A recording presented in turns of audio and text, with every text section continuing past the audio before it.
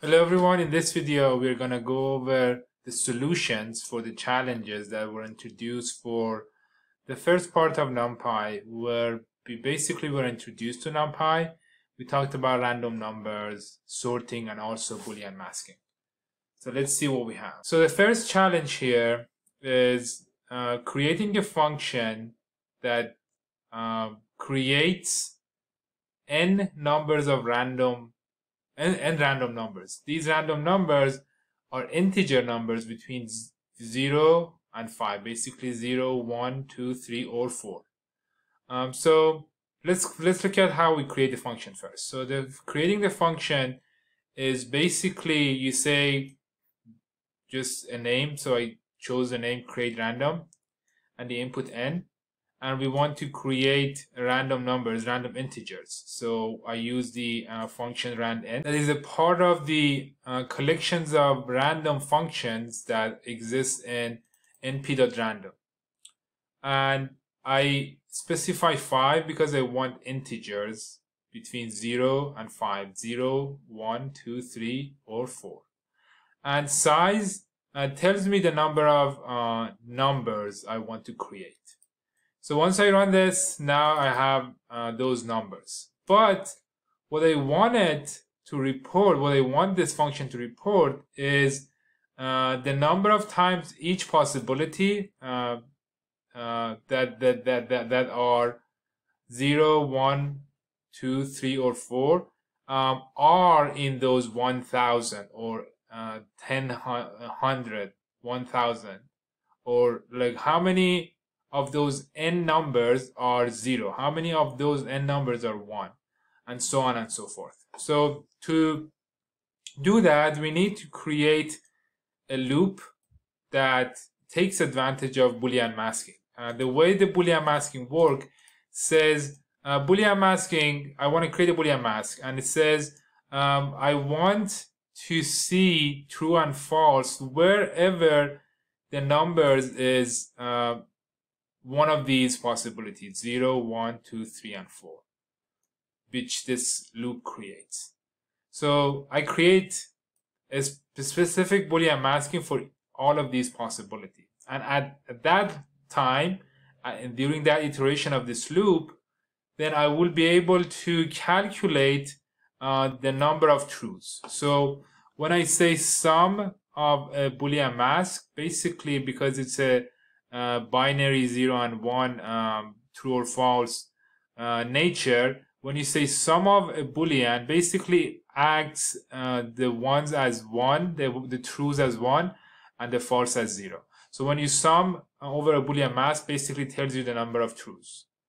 So I create a template and say, for example, for the possibility 0, how many am I getting from the n numbers in this collection of random numbers.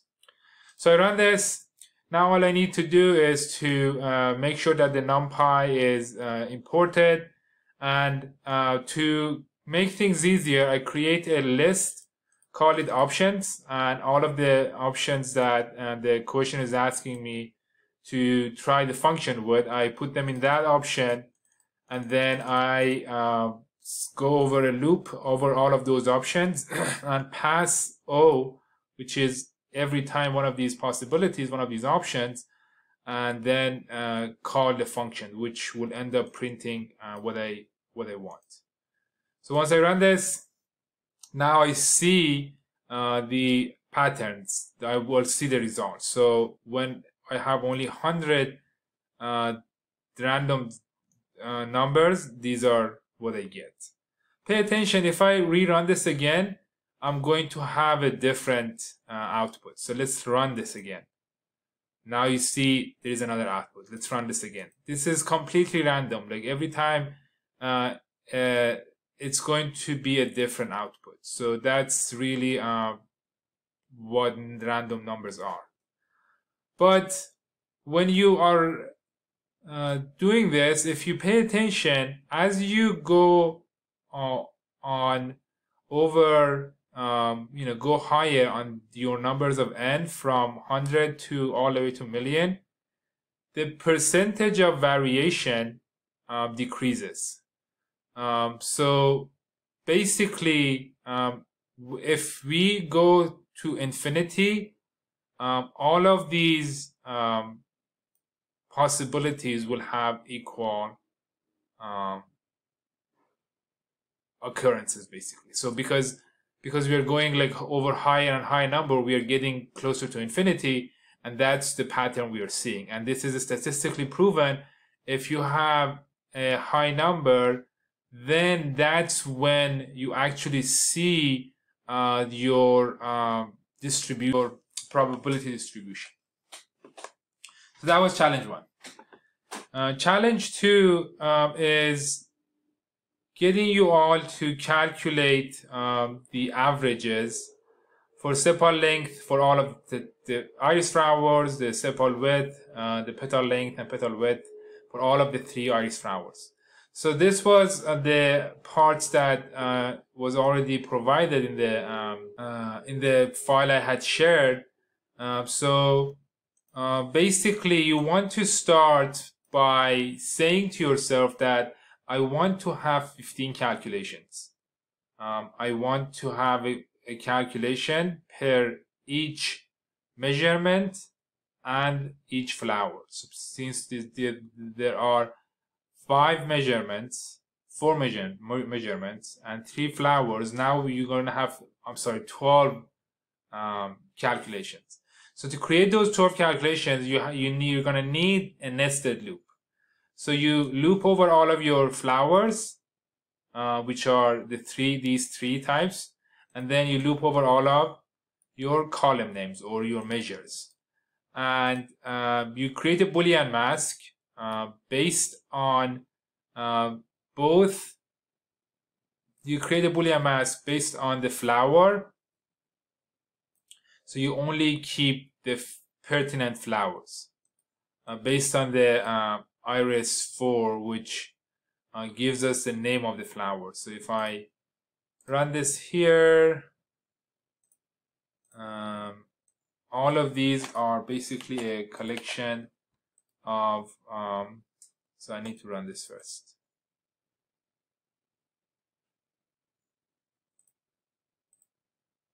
Basically you have an array or list that has the name of the flowers. So once you create a Boolean mask using this array, you can keep the flowers that you're interested in. So you keep those flowers in the working data frame, and then once you have all of the data that you want to run the average on, now you specify what measurements using this for loop to be calculated, and you will say the average of the specific measurement for the specific flower is that calculation. So this is the measurement, this is the flower name that comes from this for loop, and this is the calculations. And once you run this, you get all of the values that you're looking for. Challenge 3 is really not a programming challenge, as I said. What we are interested is to create this table-like values from all of these values above.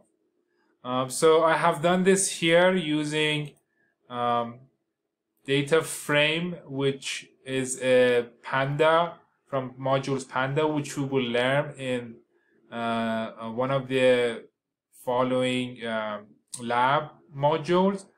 But for now, let's just ignore this part and just look at these numbers. When you look at these numbers, you will see that petal length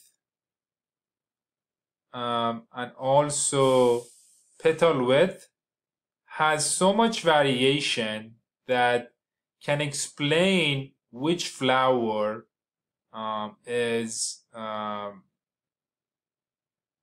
can basically distinguish between the flowers. So basically, if your petal length is very, very small on the average of all of the iris flowers petal length, you could say that probably it's an iris setosa. And based on looking at the data, we were able to come up with this understanding, and that's a pattern that emerges. So challenge number 4, on this one, we wanted to do a calculations of area, sepal area of all of the flowers, and then sort the whole iris data based on the sorting of the sepal area. So the first thing we need to do is actually go about that calculation. And we remember that we have a mapping function, very powerful mapping function that we could use to go about this calculation. So I could create a lambda function that multiplies the first and second input and pass the sepal length and sepal width numbers to sepal length and sepal width number to this mapping. Once I run this, I will have the sepal area. And then remember, when I wanted to do a sorting based on, I wanted to sort a separate column based on another column, I would use the arc sort. So basically, I would find the indexes of the sorting of this column that I want my other column to be sorted with, and then I would apply that indexes to the other one. So I find those indexes by the NP arc sort, and then I reshuffle the iris data based on those indexes. And the reason I have this colon -1 is because I want the reversed sorting. So once I run this, now I will get to see the flower, the iris data sorted based on the sepal area. Pay attention, we are not even seeing the sepal area in this data. We do not have the sepal area. This is an array we have calculated. It's somewhere else, but we are using it to sort this data. So it's an important thing to pay attention to. But we can sort of like see that is happening. Like the higher numbers are these, as you can see that. These are the higher numbers that are happening here.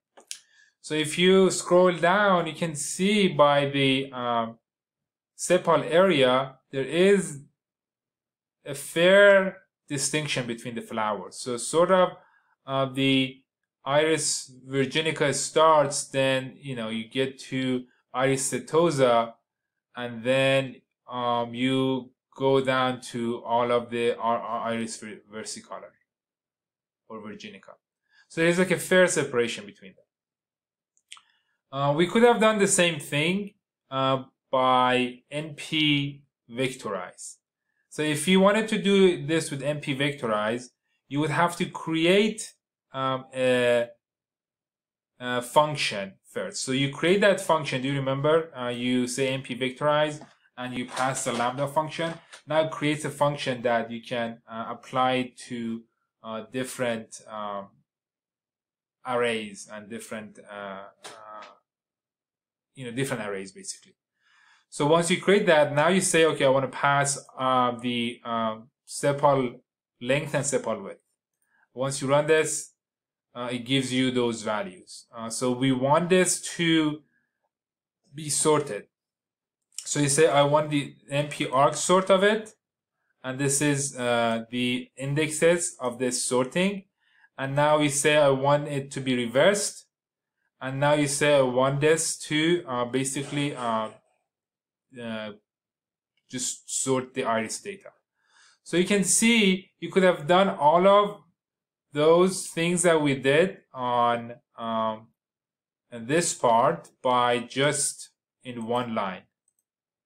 If you knew what you were doing, you could have done all of these in only.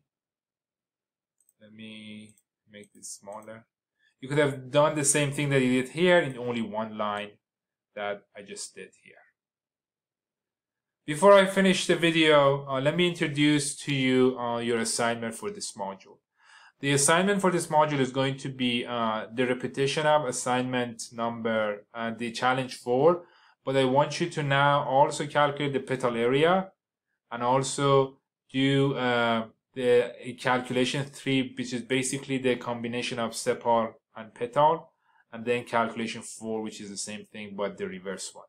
And then I want you to eyeball the data and tell me which calculation, sepal area, petal area, calculation 3 or calculation 4 leads to the best separation of the flowers in the data. So that's the assignment 7. But there is also a bonus. If you can do this without having to eyeball your data, which is basically you have to come up with a metric that you calculate based on the sorted data, and then comparing those metric, and the one that has the best metric will be the one that leads to the separation.